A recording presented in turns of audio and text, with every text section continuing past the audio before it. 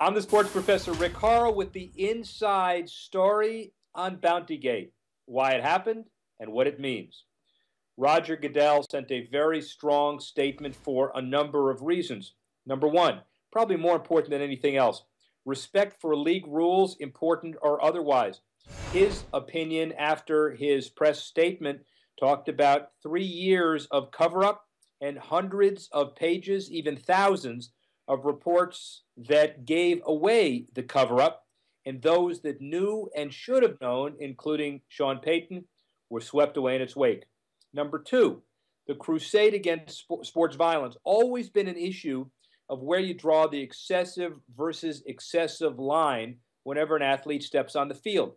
It's magnified in a high-risk, high-violence game as football, but the clear issue always was, how do you know intent? This is a living, breathing example of intent, something that Roger Goodell wouldn't tolerate.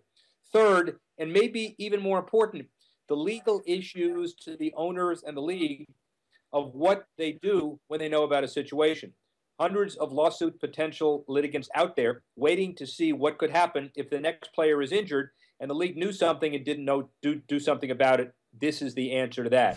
Now, what does it mean to the Saints?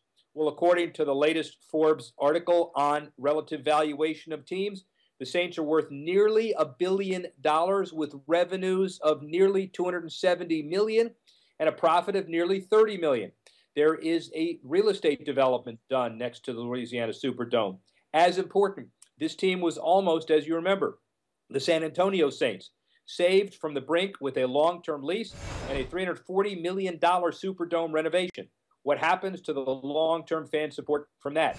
Let's remember also, not only this year's Final Four, but next year's Super Bowl in New Orleans, helping the post-Katrina recovery through sports.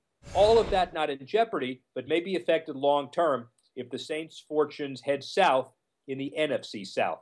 A lot to ponder, a lot to predict. For FoxSports.com, I'm Rick Horrow.